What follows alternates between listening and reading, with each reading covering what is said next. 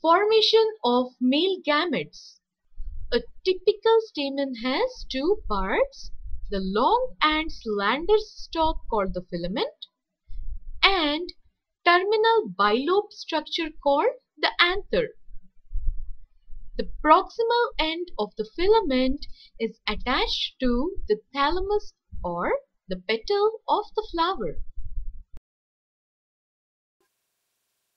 Careful observation of anthers from different flowers under dissecting microscope shows an interesting range in shape, size and attachments.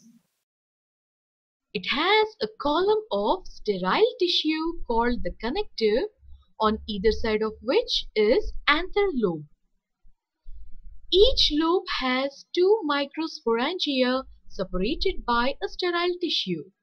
Externally, the partition can often be made by deep longitudinal grooves. At maturity, the two sporangia in a lobe join together due to the breakdown of partition between them. The mature anther wall comprises an epidermis followed by a layer of endothecium, 2 or 3 middle layers, and a single layer tapetum. These are the innermost layer of anther wall. They attains their maximum development at the tetrad stage of Microspore Genesis. It surrounds the sporangious tissue completely. It has a considerable physiological importance because all the food materials of the sporangious tissue must pass through it. Endomitosis is a type of mitosis in which the chromosome duplication and chromatid separation takes place within the intact nuclear membrane and without the formation of a spindle. The result is large polyploid nucleus.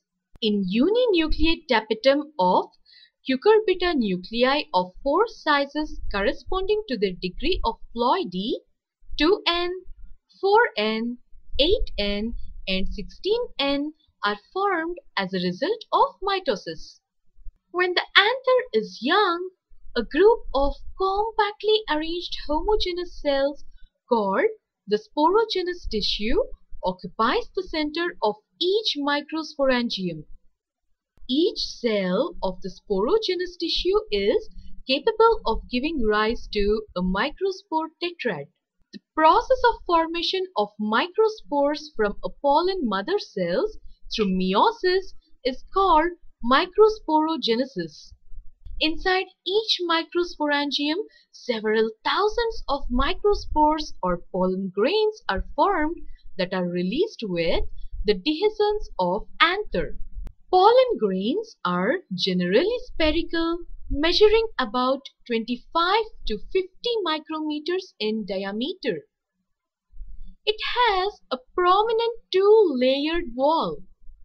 The hard outer layer is called exine, which is made up of sporopollenin, the most resistant organic material known. Pollen grain exine has prominent apertures called germ pores where sporopollenin is absent. The inner wall of the pollen grain is called the intine. It is a thin and continuous layer made up of cellulose and pectin. The cytoplasm of pollen grain is surrounded by a plasma membrane.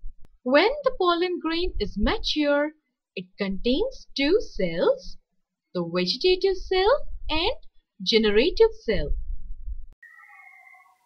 The vegetative cell is bigger, has abundant food reserves with a large irregularly shaped nucleus. It is spindle-shaped generative cell is small with a nucleus and dense cytoplasm.